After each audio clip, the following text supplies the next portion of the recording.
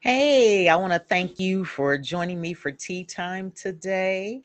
I hope everybody is having an awesome day. Um, Today, I want to talk to you about programming. Um, I know people are probably like, okay, so what's programming? Well, programming, what I like to refer to it is how we as adults make certain decisions, how we view certain things, um, why we think certain things, how we act the way we act. So yeah, you guys get the picture. You get the picture. The programming starts with our parents. When we come into the world, everything that we know, everything that, we experience is through the lenses of our parents. And then from our parents, we go to school. And from grade school to middle school to high school, we have the influence of friends and our peers. And then if we get a job, we have those experiences as well. And so, but now that's just my experience growing up. But now you have a whole nother factor, which is social media, and that's huge. I really feel that social media actually impacts people more so than their families and their friends, everything. Everybody wants to get likes. Everybody wants to be seen. Everybody wants to be heard. Everybody, it's just a vicious cycle. So, programming doesn't necessarily mean it's a good or bad thing. Um, but it's how we perceive people. That's where, a lot of people um, come up with their different prejudices, whether it's against people of color, whether it's against women, whether it's against anything. A lot of that is the programming that the people received as children. So, how do you change this programming? Once you become an adult and you're able to make your own decisions, um, and you decide that you want to do something different, how do you start? Um, so, just a couple quick, easy strategies is, you figure out what you want to change. You figure out what view that you have that doesn't necessarily agree with what you may have once believed. And when you do that, that's where you know where you can begin to change. For instance, I'm going to use myself as an example. Coming up, there wasn't a lot of opportunities for women, and especially women of color.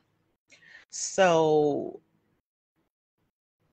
looking at TV and things like that, looking at magazines, things like that, I didn't see people that looked like me. I didn't see people that were, having similar experiences that I had.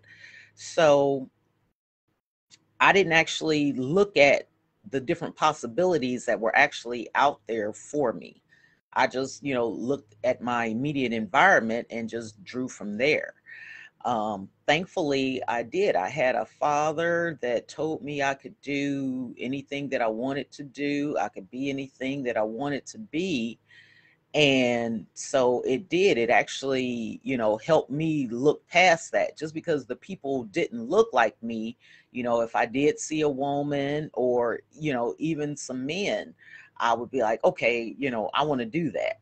And from a very young age, I always pictured myself wearing a black suit and carrying a briefcase and working for the government, because I did. I had a grandmother that worked in government. So I guess, just having that did, at least I knew that was a possibility.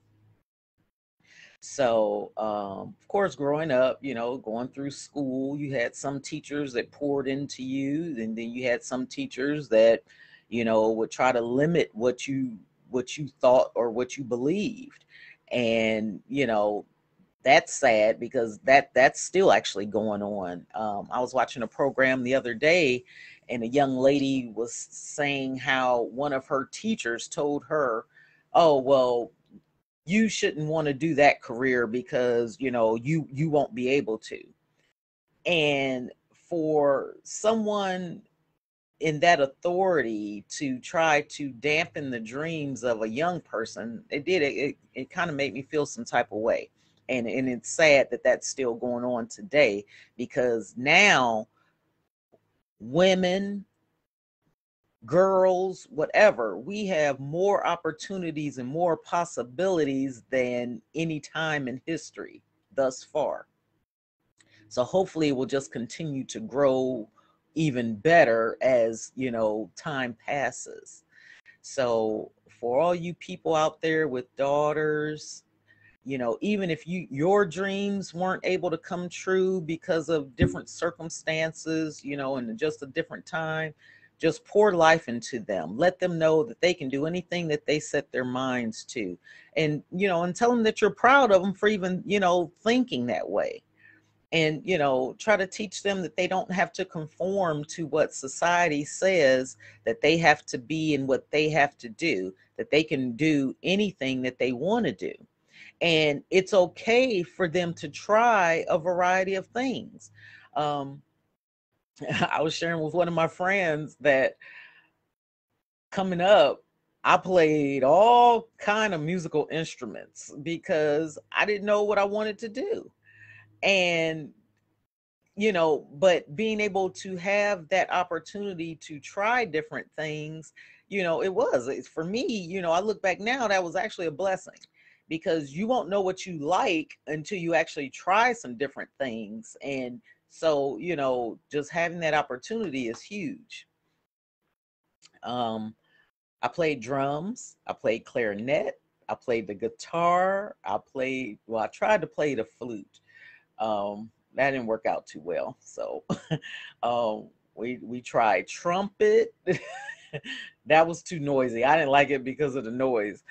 I even tried trombone. I played bass guitar. So, yes, I tried a lot. And after doing all that, though, my favorite did end up being the drums.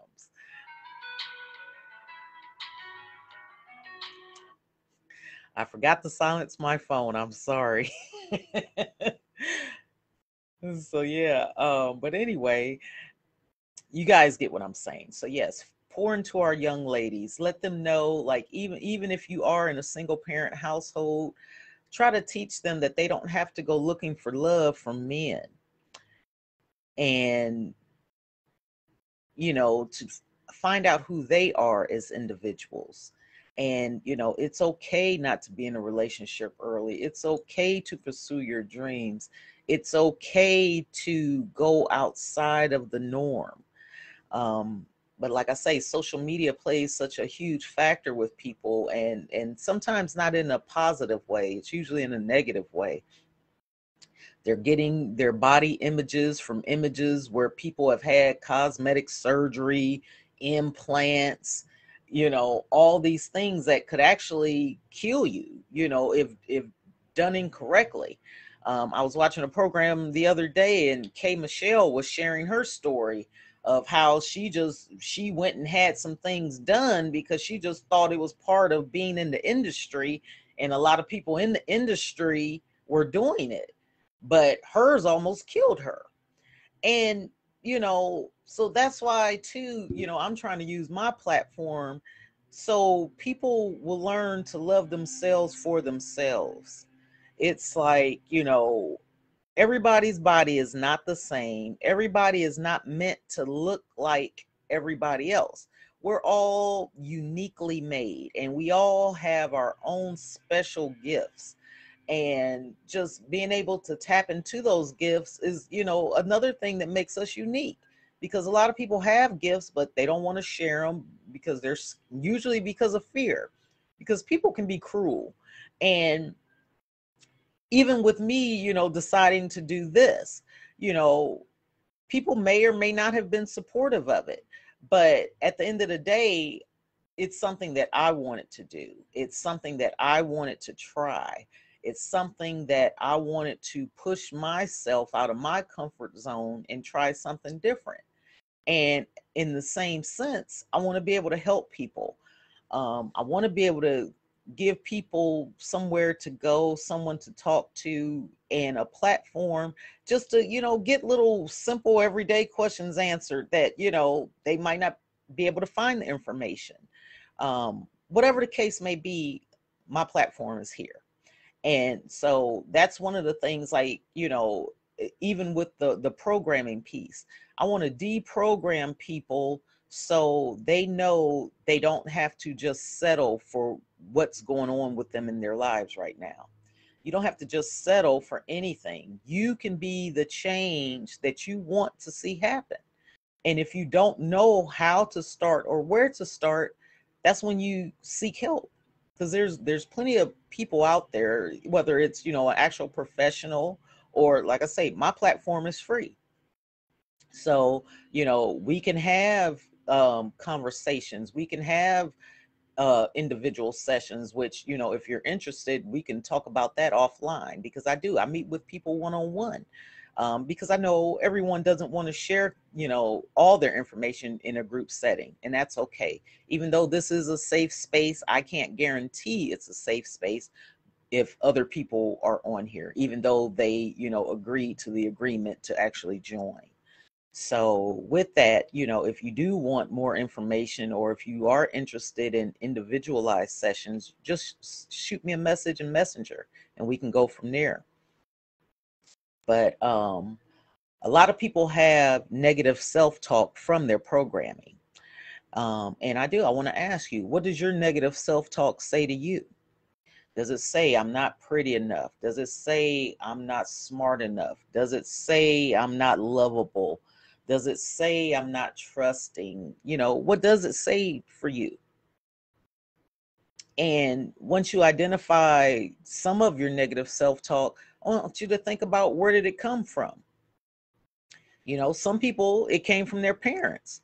Some people's parents told them they were dumb, they were stupid, they wish they were never born, and things like that. And so, of course, if the people that you love are saying these things to you, and the people that are supposed to love you unconditionally are saying these things to you, yes, it is going to impact your self-esteem. Yes, it is going to impact how you grow up in life and the choices that you make in life.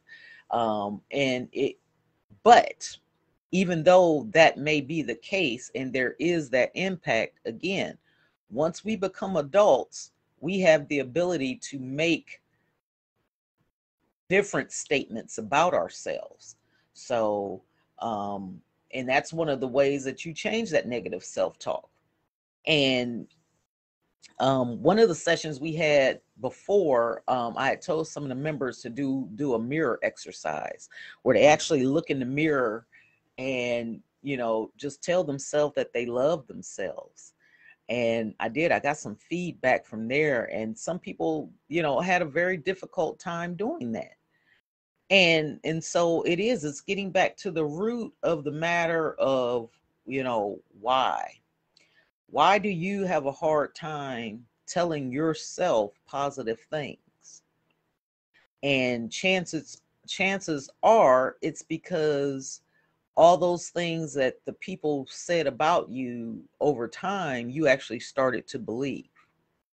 And over time, what those people said identified who you are. And over time, as you believed it, your life began to look like you believed it. So I want to encourage you today. I'm not going to say challenge, because things can be challenging enough, but I want to encourage you to change the narrative. Change all those negative things that you might have thought because of what someone else said. Or you look in the mirror and you say them to yourself. I want you to think of the positive things that can come out of those negative things. And even if it is something that you want to change about yourself, for whatever reason, you know, And I'm going to use weight, for instance. If you look in the mirror and you don't like what you see as far as your weight, you still be gentle to yourself, but encourage yourself and, take some steps to make some changes. And it's small steps. You don't have to go out and buy a gym membership. You don't have to do anything that, might cause your situation to, get worse. If you're already having like financial issues, things like that, especially in this economy, every day you're hearing about things and prices going up, up, up. So start where you are. That's the thing. That's the thing in anything. Start where you are.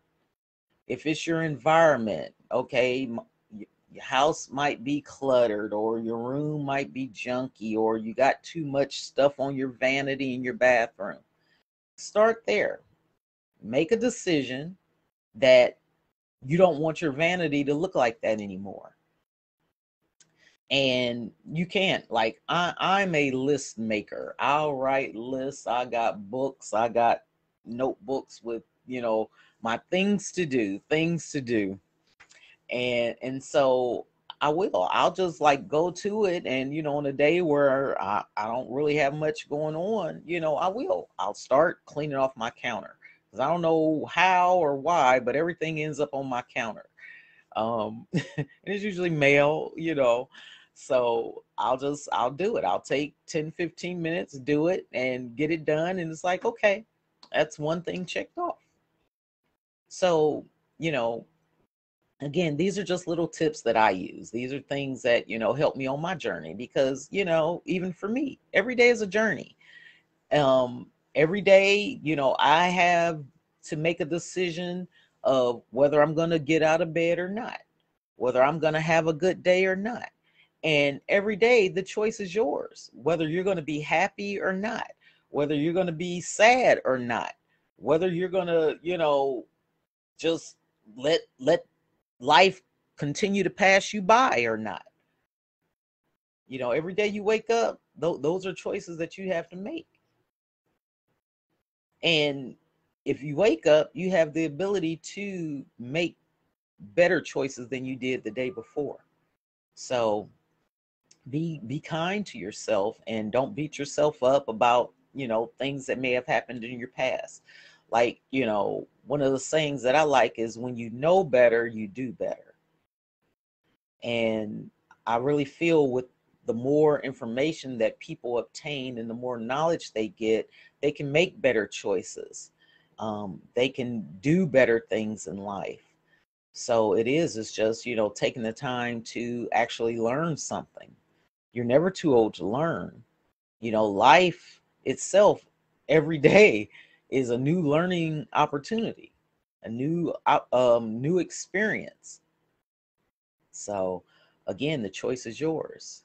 So you just decide what you want to do. You decide what programming you've had that you want to change. And don't be driven by fear. Change is going to be uncomfortable, especially if it's things like, if you're over 50, that's a lot of years of programming. So, don't expect it to happen overnight. But again, be kind to yourself. Confront the issues and embrace it to make change. So it's like, yeah, confront it. If you don't like it, make a plan to change it. And as you're changing it, embrace it. Embrace the newness that's coming out of it, and embrace the whole newness of just, new opportunities for you, a new way of being, a new way of doing, a new way of thinking, a new way of looking. It's an opportunity for you to find out who you really are, outside of all the programming of being a daughter, being a mother, being a sister, being an auntie, being an employee. Who are you? What makes you you outside of all of that? A lot of people go a little crazy if they lose jobs and things like that, because they let those avenues define who they are. And so once that is gone, they don't know who they are. And that's kind of sad. I understand that, we have to work and, have an income and things in order to live. But life is about balance. Who are you when you're not at work? What do you like to do outside of work? Do you have any hobbies? Do you have any interests? Think about those kind of things. Those are the kind of things that, once you get to the point where you're not working, that's what you go back to. But you don't just start then. You can at least identify some things that you do like. And, as time permits, some people I know have families and things like that and other obligations outside of work. But you still have to take time for you. You still have to take time for things that you enjoy. You still have to take, again, going back to self-care of yourself. Because as you care for yourself, that allows you to be able to be there for others even better. But you got to start at home. You got to take care of you first. Like they say on the airplanes, with the whole oxygen mask thing, place your mask on your face before helping others. Take care of yourself before helping others. Because if you're no good, you're not going to be any good to anyone else.